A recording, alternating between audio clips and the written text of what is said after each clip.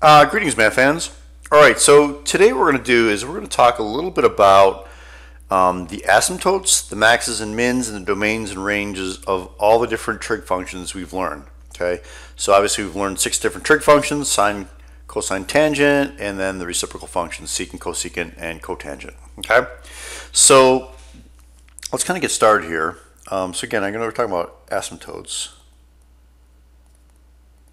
Again, as I talked before, we don't like to really talk about asymptotes because, you know, if your parents are listening to this video right now, they're just like, what? Your teacher's swearing? How horrible.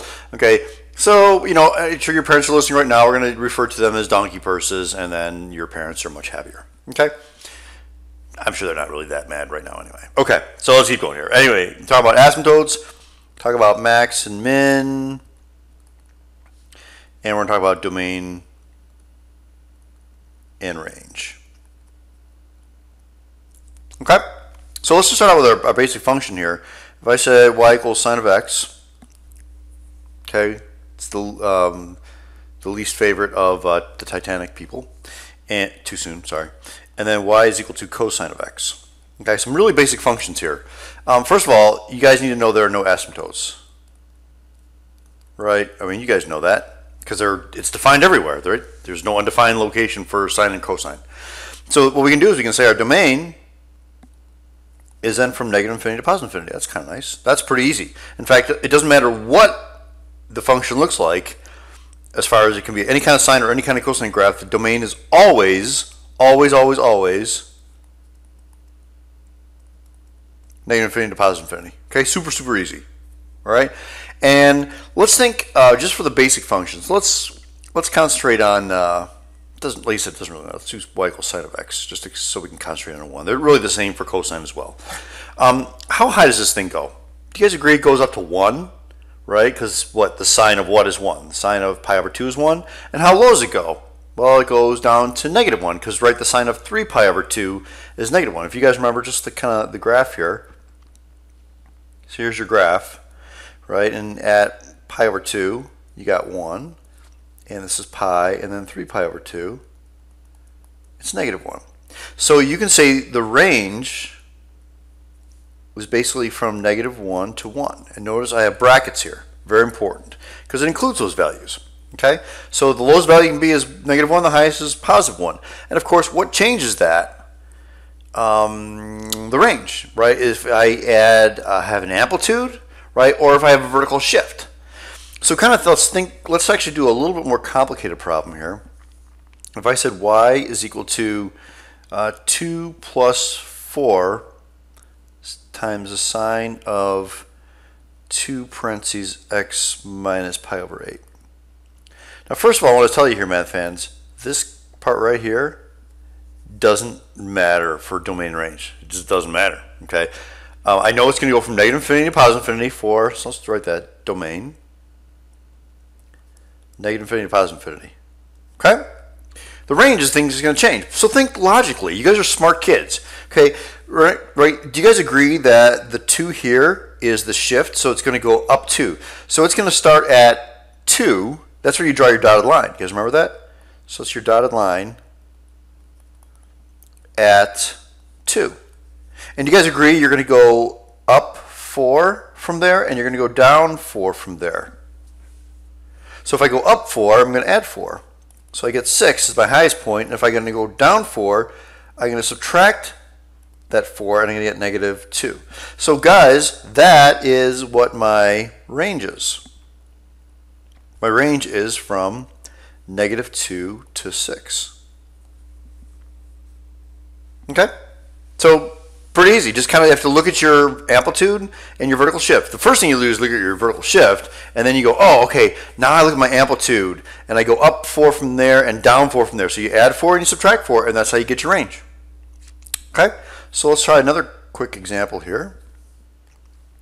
Y is equal to negative 7 minus 12 times the cosine of, it doesn't matter. Right? Who cares? So, of course, my domain is from negative infinity to positive infinity, because it always is that for sine or cosine.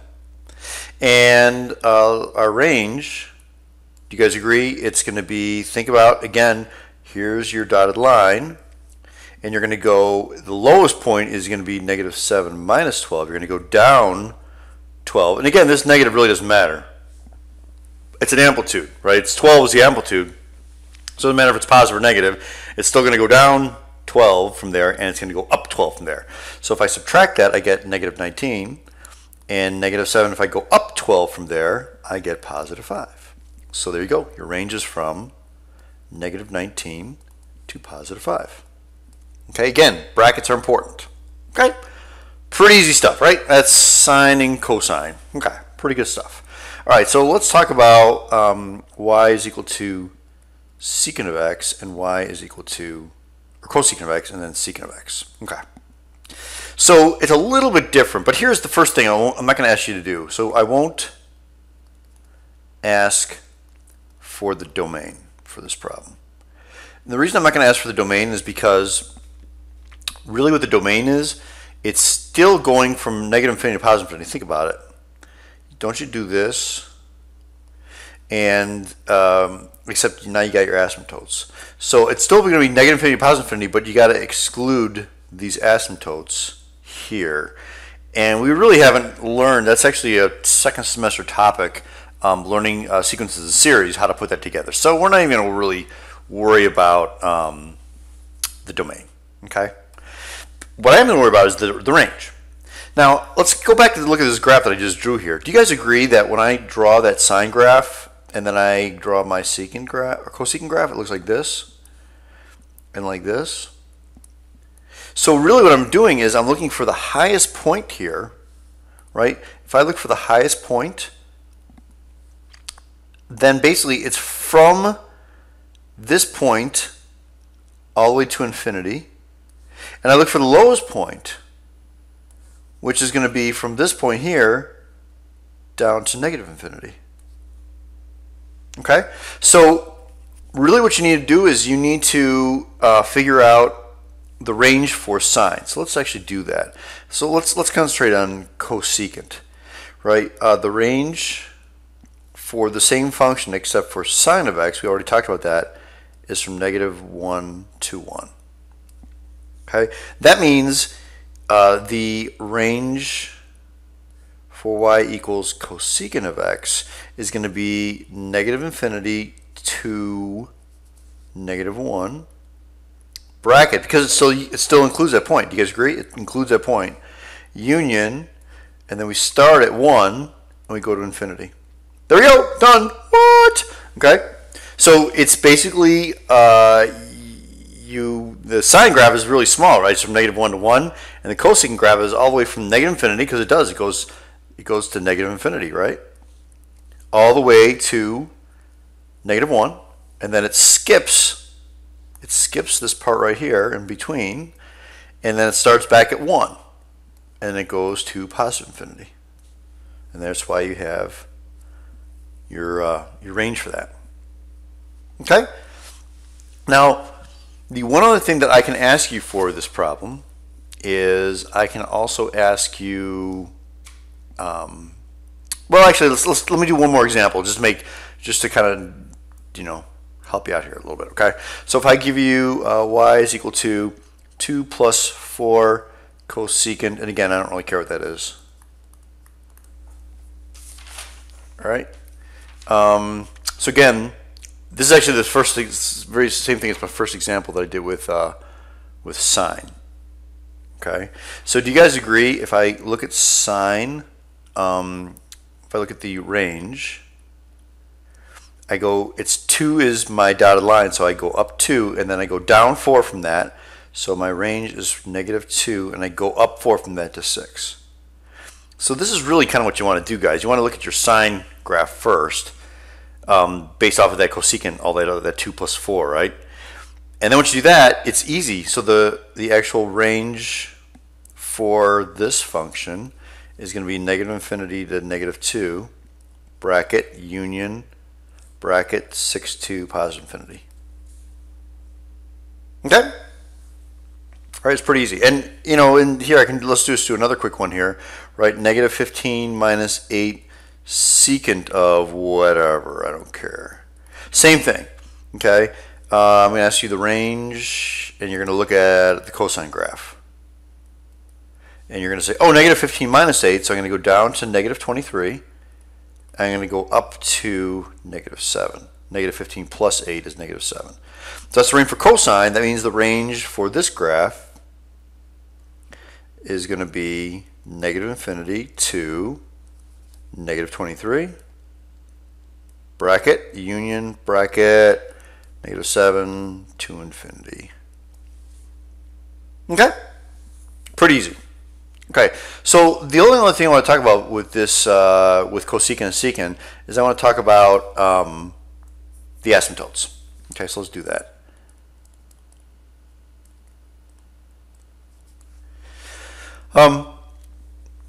So basically, think about an asymptote is basically wherever the function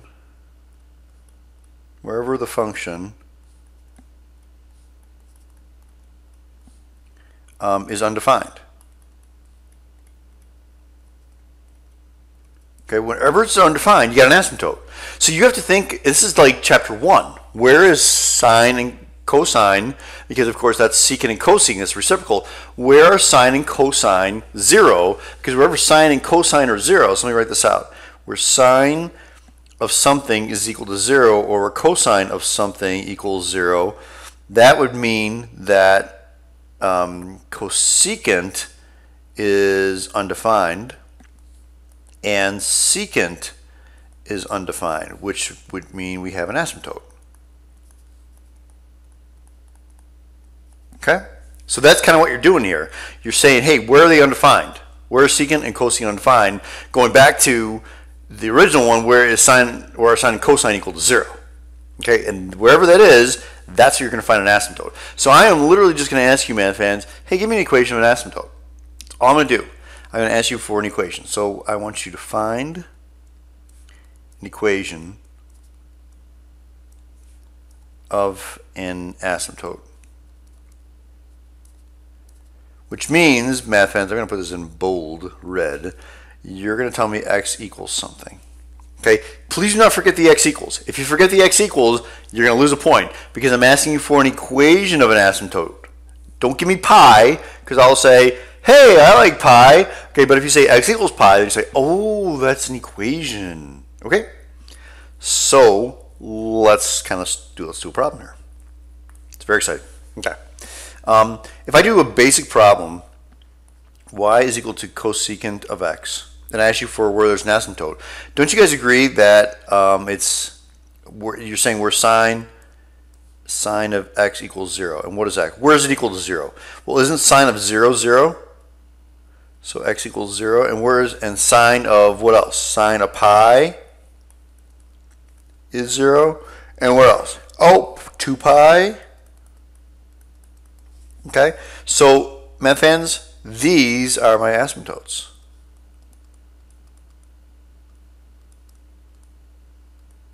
Those are my asymptotes, and these are equations. Okay, x equals 0, x equals pi, x equals 2 pi. Those are all equations. Pretty easy, right? Okay, let's do a little more complicated one. Y is equal to 2 minus 3 cosecant of 2 parentheses x minus pi over 2. What? So again, if I'm asking you just for an asymptote, this doesn't matter. Okay, I'm only concerned with this. So again, do you guys agree? If this is equal to, this thing I'm boxing right now, if that's equal to 0, it's undefined there. Because again, you have to say, where is it undefined? Where is cosecant undefined? Cosecant is undefined at 0, at pi, at 2 pi. So I'm literally going to take that 2 parentheses x minus pi over 2, and I'm going to set it equal to 0, because that's where it's undefined. And where else is it undefined? Oh, at pi. Oh, where else is it undefined? Oh, 2 pi. Do you guys agree? It's always, if that value, that 2 parentheses x minus pi over 2 happens to equal to 0, it's undefined there. So there's an asymptote there. Okay?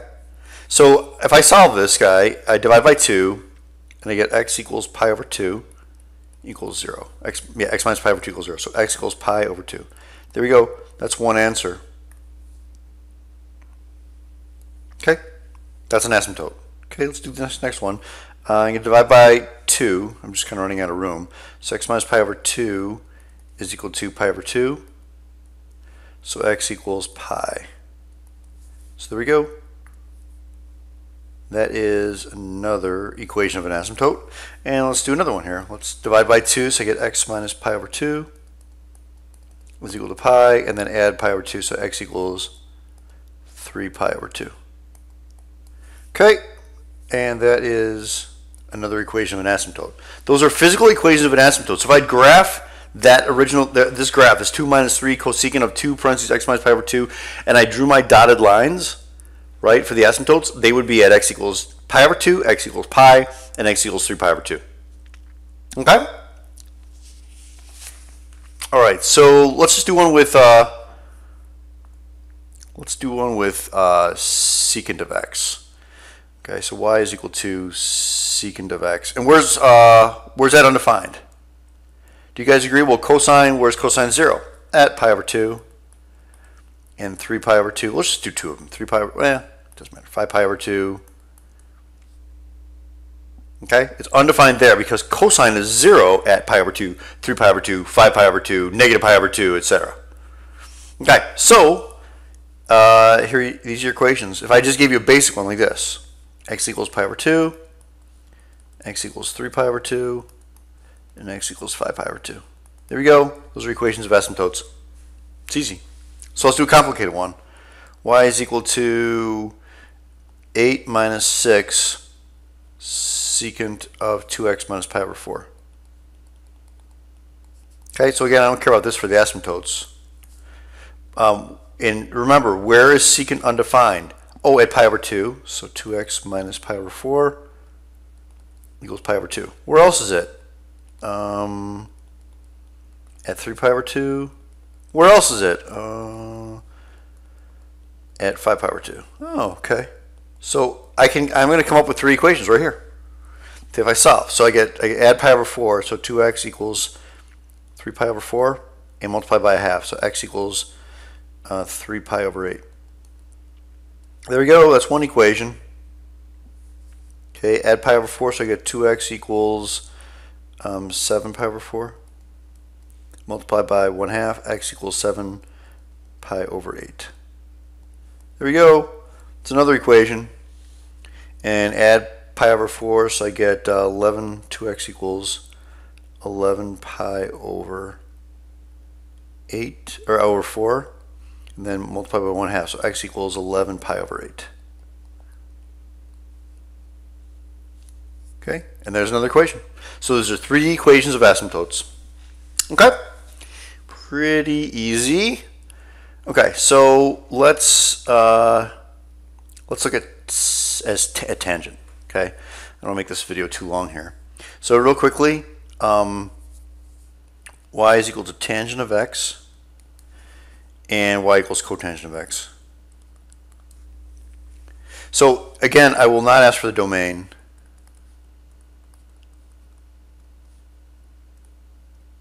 Okay, I won't ask for the domain. And the range is super easy. Think about what the graph looks like, right? So as a range, it's always going up to the positive infinity and down to negative infinity. So the range is always negative infinity to positive infinity. Pretty easy. Okay? And I'm going to ask you for some asymptotes. So let's do that. If I do y equals tangent of x, again, you have to think to yourself, where is tangent undefined? Okay, you guys should remember that. Tangent is undefined. This is, again, chapter 1. Tangent is undefined at x equals pi over 2, x equals 3 pi over 2, x equals negative pi over 2. So, math fans, these are all equations of asymptotes.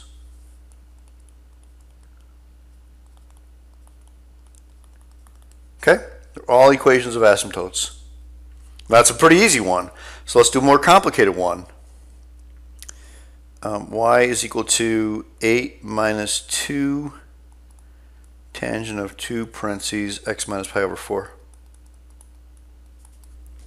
Okay, so where, again, I don't care about this. That doesn't change anything.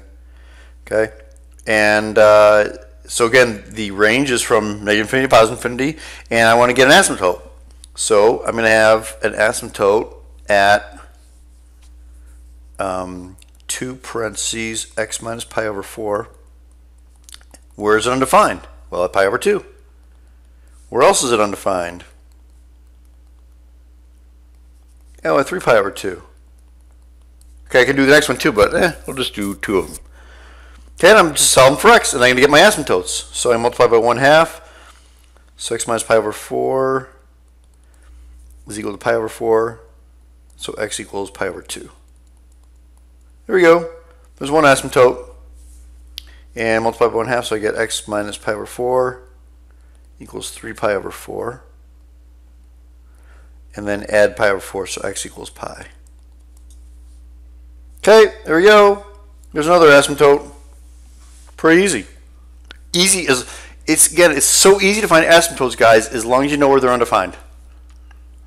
If you don't know where they're undefined, then you can't find the asymptote. Okay? But asymptote means, hey, this is where it's undefined. All right, so let's do a quick cotangent one. So I do y is equal to just a basic cotangent x. Okay, where's it undefined? Okay, you guys should know it's undefined at 0, at pi, at 2 pi, right? So the range, again, we said negative infinity to positive infinity. That's pretty easy. So anyway, these are your equations of asymptotes. Now, if you make it more complicated, like y is equal to 4 minus 7 cotangent of 4x minus pi over 2. Again, I don't care about this. It doesn't matter. So I'm going to say, hey, that 4x minus pi over 2 is undefined at 0 and at pi and also 2 pi and 3 pi and 4 pi. Okay, so let's just find two equations here. I'm going to add pi over 2. So you get 4x is equal to pi over 2 and multiply by 1/4, so x equals pi over 8. There we go. That's one asymptote. And then I'm going to add pi over 2 again to this guy here, so I get 4x equals 5 pi, or sorry, 3 pi over 2, and then multiply by 1/4, so x equals 3 pi over 8. And that's another asymptote. Okay? So that's it, math fans. 23 minutes, and we figured out how to find asymptotes, how to find domains and ranges for all the different trig functions, and you're going to be responsible for each one of those guys. Okay? The one thing I didn't really mention, which now that I kind of think of, I talked about domain and range, and I talked about maxes and mins. Okay? So let me just really quickly mention that. Right? If you know your range is from -8 to 3. I mean, it's pretty obvious. I just want to mention it. But that's our minimum, of course, and that's our maximum. And if it's like a secant or a tangent graph or a cosecant graph or a cotangent graph, there's no min or max because it goes to infinity and negative infinity. Okay? All right, my friends, that's it. I hope you get all this stuff. Have an outstanding day. Adios. Goodbye.